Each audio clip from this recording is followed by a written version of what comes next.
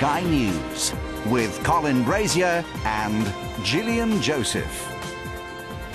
Our top story at 7. Docked points and fined. Mclaren have tonight paid the price for their part in the alleged Formula One spying scandal. They've had all of their points in the Constructors' Championship docked and been fined more than £50 million. The drivers, Lewis Hamilton and Fernando Alonso, will keep their points. Well, here's our sports presenter, John Desborough, here in the studio. And John, it's a colossal fine. Remind people who haven't necessarily been following the season all the way through how this began and how we got here. It's the case that's been known as Spygate throughout sports since it was actually blown by the Times newspaper just before the Silverstone Grand Prix in July. It all started off when the home of a disaffected Mclaren technician was raided back in July, and 780 pages of Ferrari information were found, enough, as the FIA said in July, to build, to test, to run, to work on and to win with the current Formula One car. The FIA then charged Mclaren. The World Motorsport Council then found Mclaren guilty of unauthorised possession of Ferrari information, but in the July case no sanction was found because of lack of evidence. Ferrari didn't like that one little bit, and they and the Italian Motorsport appealed against it. That was due to be heard today until new evidence came forward, which was thought to be email traffic and mobile phone text, which we still haven't heard today was the case. And details of phone and text message traffic were found between Mike Coughlin, who was at the Mclaren end of this, and another disaffected Englishman who was working for Ferrari at the time, who was Nigel Stepney. And the accusation was that Stepney had let all these details go to Mclaren and that Mclaren had used it. In July, the FIA said they couldn't prove whether Mclaren had gained or had benefited from that, but today they've decided that they have, and they fined them £50 million, docked their points from 2007's championship, withdrawn them from next year's championship as well, which makes it even more draconian. But thankfully, for all of us fans of Formula One, have left Lewis Hamilton and Fernando Alonso's points in place. Sterling Moss can join us on the phone. Sterling, good evening to you. I'm absolutely staggered. Good evening. It's unbelievable, isn't it? Murray Walker said he couldn't believe this and had almost lost faith in the sport. Do you feel the same way? I do. I think this is absolutely terrible. I mean, because of two crooks, the whole of motor racing is being shaken. I mean, the only thing that they've done, which is realistic, is they've allowed the drivers to keep their points and they can continue. But I mean, to ban a factory like Mclaren, who are sensational, I mean, to ban them not only for this year and next year as well, and to take their points, yeah, fair enough. All right, do that. I mean, something's got to happen. But I mean, then to add a fine on like that, I can't believe it. I mean, I feel really badly. I mean, Ron Dennis is not an easy man, but my goodness me, I really feel he's been done down. I do, really. Sterling, the bonus, the benefit in this for the time being is that this great talent that Ron Dennis and Mclaren have unearthed in the shape of Lewis Hamilton, who has had the most sensational rookie season in this sport, still survives, and his dream of winning this World Championship in his very first year is still on. So we have to be thankful for small mercies, don't we? Well, yeah, that is terrific. But I mean, and that I think is an obviously good thing, but that's been, I should think, engineered by Bernie Ecclestone, because it would ruin the whole deal if it didn't happen. But I just can't get I just can't get around this fantastic fine. I can't. Sterling, a few of us around the world today will throw our arms up and say, what kind of a sport is this, that it goes to a court, it has hearings like this, that it hands out fines to its own people of $100 million?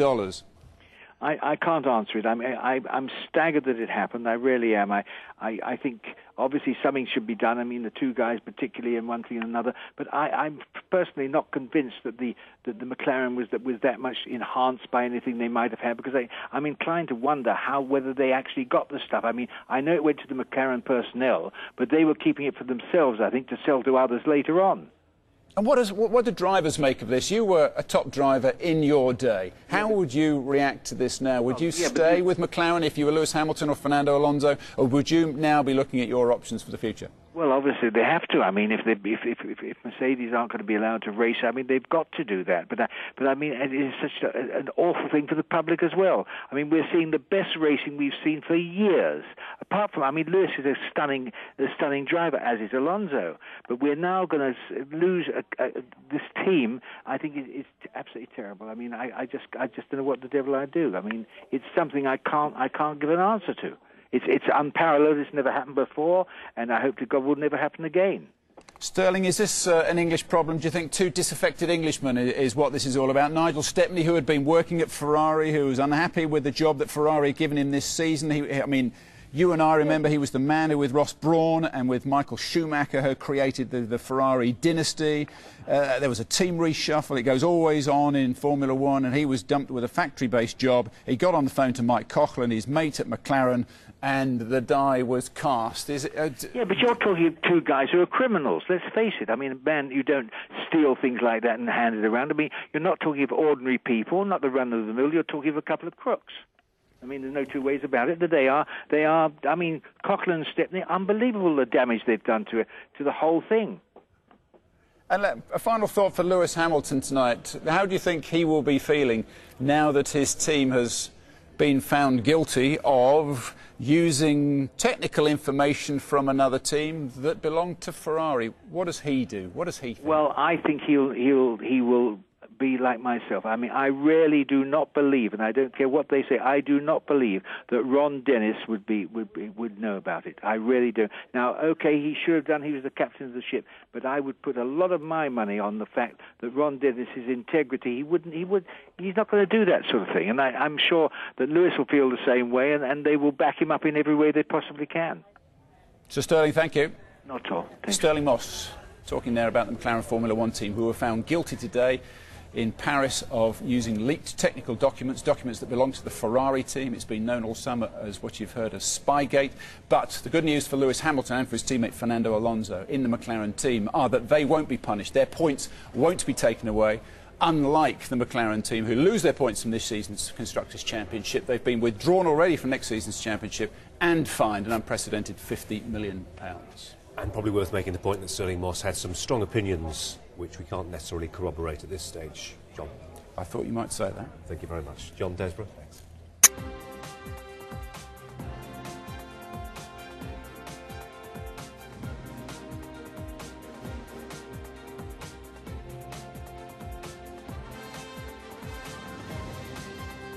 Now, again, has been hearing in this hour, disgrace for the Formula One McLaren team tonight, but relief at least for their golden boy, Lewis Hamilton, the Formula One Drivers' Championship leader, will be allowed to keep his championship points this season and his bid for title glory. He's currently leading the standings, despite, as we've been hearing tonight, the McLaren team being fined £50 million and banned from the Constructors' Championship, which they lead for the rest of the season. They had a 1-2 in the last Grand Prix at Monza at the weekend, but all their points for that have been taken away.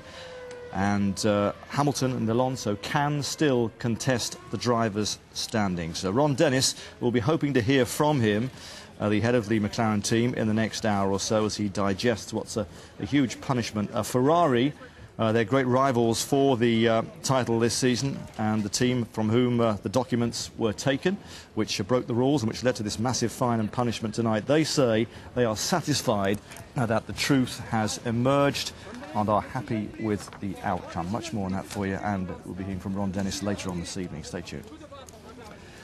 In cricket, this is a punishment of McLaren, the team, but not of their drivers.